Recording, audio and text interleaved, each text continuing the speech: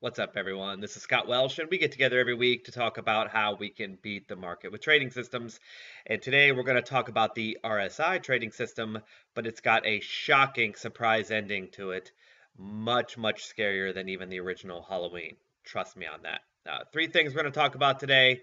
Should we follow the rules? Rules are good. Rules lead to discipline. We all need rules, but do we need to follow them on our trading systems? Do we? And what is the best exit on a trading system? Is it a rule-based, follow the leader type of exit? Or possibly something else? And how come Mike Myers gets shot and he won't die? From Halloween, never mind, don't answer that. And number three, what happens if we cross-pollinate our trading systems? Ooh, that sounds interesting. Let's get right to it. First, a disclaimer, of course, do not risk money you cannot afford to lose. This is all hypothetical stuff we're talking about here. Yes, I research it as hard and as honestly and true as I can, but it's all hypothetical. We're just trying to get ideas to make your trading better. Okay? Okay. Happy Wednesday once again. How are we doing about Wednesdays? Do you like it? Don't like it? I've got a couple things I might consider trying. We'll talk about those in the future. But for right now, we bring out the video on Wednesday to accompany the email. Okay. We must follow the rules. Okay?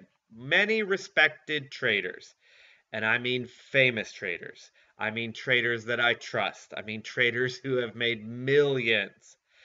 They implore us, and yes, I said implore because it's a strong word. They implore us to follow the rules. Do not get cute with our trading systems. They beg us. I just heard this last week, a week ago. Very famous trader said, listen, when you're trading your systems, keep everything the same. Follow the rules. For example, they implore us to have the exact same parameters for long trades and short trades. Keep them exactly the same. Do not have different characteristics for long trades and short trades. Or exit and enter on the same time frames. Don't enter on a 15 and get out on a 5. Don't enter on a daily and get out on something else. Keep it the same. All right, I get it.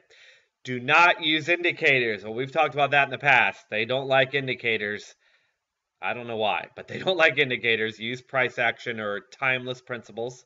And if you do use indicators, gasp, follow the rules of the indicators. Again, don't get crazy or cute or clever. If you get clever, you curve fit, you over optimize, you squeeze your data onto just a specific type of condition, and it will cause us harm. Okay, so these are what the smart people who have come before us want us to do. Should we do it? Well, what if we don't?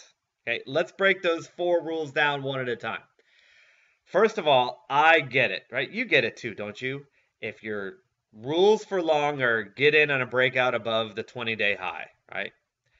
We should have our rules for short trades get in on a break of the low of the 20-day low. Keep them the same, right? Otherwise, we're getting fancy and we'll get bad results. I understand that. That makes sense if you and I are talking.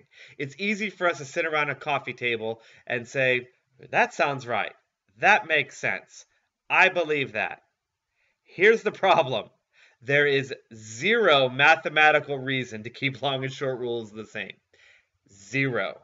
I've been testing now since, well, the late 2000s, 2007-ish. I've been in Forex since 2009. I've been in stocks since 2004. I started trading and testing robots in 2012, and it's my favorite thing to do, or one of them. Put it on the top 3 things to do in my life. Maybe almond croissants, that's up there. But anyway, I have tested thousands of hours, right? I remember I made my first robot. Uh, I spent over 2,500 hours on just one robot alone, okay? So I've put some time in, people, and there is zero mathematical justification to have the same rules for long and short. Without question, with zero hesitation, I would tell you that the math says, not me, not coffee table talk, there is zero justification to keep the rules the same. The long side and the short side are not the same people. They're not the same traders. They're not the same algos. They're not the same markets. Why should they have the same rules? Okay. I get where they come from. I'm just telling you, I've seen zero mathematical justification. Superstition?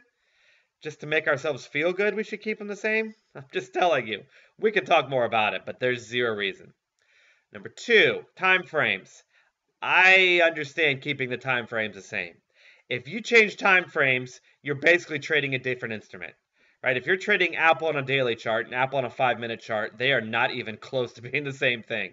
You try to take the same rules from daily to 5-minute, you will fail for sure. I've seen zero mathematical evidence on this saying that you can switch time frames to keep the same rules. So I agree with that. We're in on that. Of course, I disagree about indicators. I've been studying indicators for all those years. Indicators work fine. I don't know why they get maligned. And number four, well, if you use an indicator, get in and get out in the same indicator. Do you really, though? Do you? My latest research, well, we'll get to it right now. If we enter on RSI, if RSI is our indicator of choice, and I love RSI, I love stochastic. I'm learning to love Keltner channel, which is kind of unknown.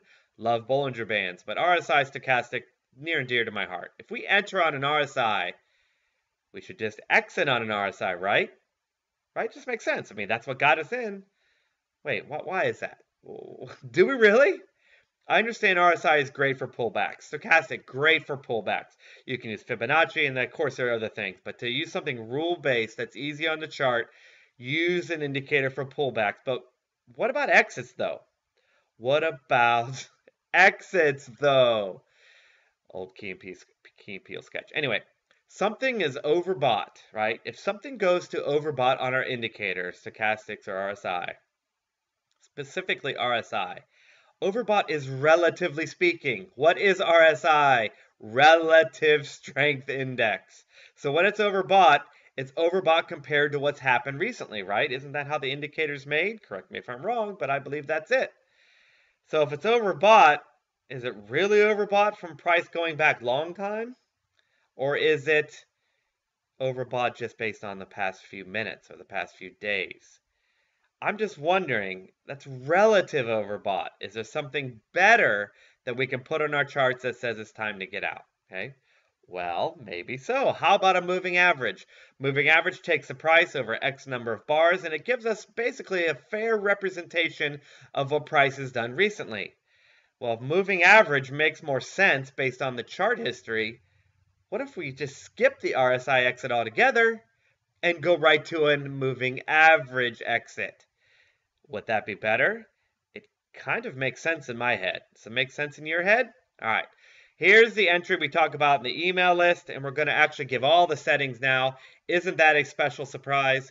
I'm going to give all the settings. I've been holding the settings out because I thought it was more organized. That may not be the case. Anyway, we're going to use this on the ES. That's our example this week. And here's the RSI system, long trade only, okay? Because we have different rules for long and short, right? Right. Price must close into RSI oversold. Okay, price must close. Then we're waiting for momentum to break. We want to see some momentum going up before we get in. So then price must close out, up out of oversold next. Okay, so it closes in, and then it must close out. Then we're in, and we keep the trade until it closes below the simple moving average. First, it must get above the simple moving average, and then basically we're trailing our stop because we're going to get out when it closes below. Does that sound complicated? Well, I'll show you what I mean in 1 second. First, here's the performance report from 1999 to 2008. Entering the ES long only on this particular method, made 58,854. The drawdown was minus 22. Let's see, what am I wanting to look at? Oh, the percent profitable here on the right. That's what I was looking for. 60%, not bad. All right, so those are the numbers. Close to close was only 15 grand. And I didn't mean to go to the bottom line. Sorry about that. I meant to go right to the charts. Okay, here we go. Should be nicely in your screen. You better not have read that bottom line. Nobody's allowed to skip ahead in these videos, all right? Anyway, here is the ES. Um, on my chart, it's a daily E-mini S&P continuous contract. Okay. So first we're waiting for, and this is from, I believe, 2018. Yes, indeed, 2018. Okay.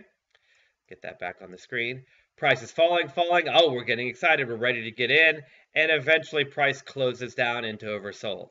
But we don't want to catch a falling knife, as the trading saying goes. I love cliches so much. Price closes down, and then it closes back out. Momentum has ceased, and it's going back our way. So it goes in, it closes out, and this is the RSI 10, 30, 70, 10 length over sold is 30, overbought is 70. So it closes down in and closes back out. You enter at the open of the next bar. Down in, out, open of the next bar. Now we're getting out on the moving average. This is the simple moving average set to 25. Okay, 25 period simple moving average. So now we're waiting. Price, we enter and immediately the momentum's not over, but it does start going our way. Hey, we're in profit. And then finally it closes above the moving average. Once it closes above, we're waiting for a close below to get out. We get one more day above, and then momentum turns. Doesn't quite close below. This one closes below, so we're out at the open of the next bar. Got to wait for the close, open of the next bar for a profitable trade. Had that kept going in our direction, the moving average would have trailed behind, and we would not have closed until we got out. So in on the RSI, but out on kind of a trailing stop. It's not really trailing it because it's above us, but you get the picture. Let's do one more. Price then falls again on the ES, closes in underneath, closes back out, open of the next bar. Doesn't really go anywhere. Finally breaks above the simple moving average, and we're waiting now for a close below. It closed below, out at the open of the next bar. Got it? That is the system on the ES using the RSI 25 period moving average, and the RSI is at 10. Okay, so that's the system, and you saw the performance report. Now you're allowed to look at the screen. Bottom line is, we'll go over this and other things 3 times a week on the newsletter. Get in. It's free. Everyone should join. All right.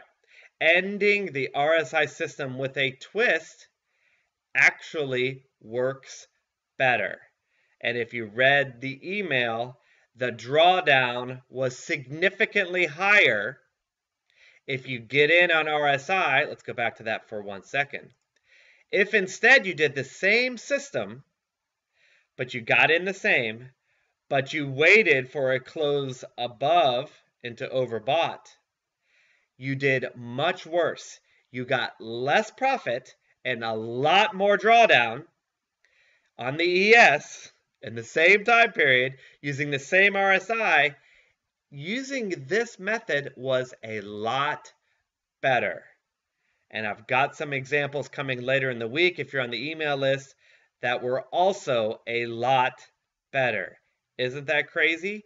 By mixing it, we did better than just following the rules. Once again, following the rules strictly may not be the best thing for us. Okay, so that's the summary. Ending with the RSI system with a twist works better. More examples to come. And this, of course, changes everything, right? It changed everything for me because for sure, I've been following the rules on these. Get in an RSI here, get in an RSI there. I've been building systems based on the rules because it's been drummed into me that you need to follow the rules. Well, now, obviously, I need to do some more research. Hooray, I love research, okay? Now, maybe your system follows parallel rules too, and a valuable insight, if I may say so myself, of this video is that maybe your system could be improved, huh?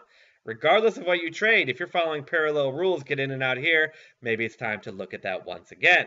All right, and maybe mine does too, as I said. There's a chance we're missing out on profit just because we're following the rules. Now, this particular system didn't have a stop loss. Guess what? I give you a hint to do your own research if you like. If you add a stop loss, it is even better. Isn't that fun to think about? All right.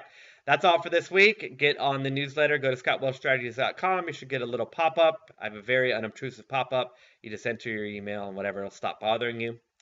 And there's the contact information. All right. It was a surprise twist ending, just like Halloween. Hope you're not terrified. Hopefully you're overjoyed. I'll be back next week. Bye for now.